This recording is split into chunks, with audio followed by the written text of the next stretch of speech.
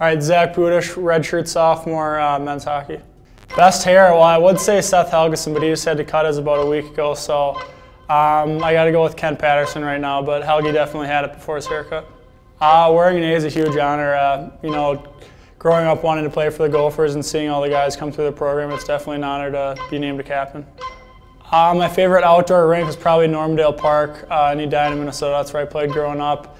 And I spent a lot of hours there, you know, with my buddies and whatnot. So, karaoke. See, I actually took choir in high school, so I'm not a good singer, but I like to sing once in a while. I'd probably say Friends in Low Places.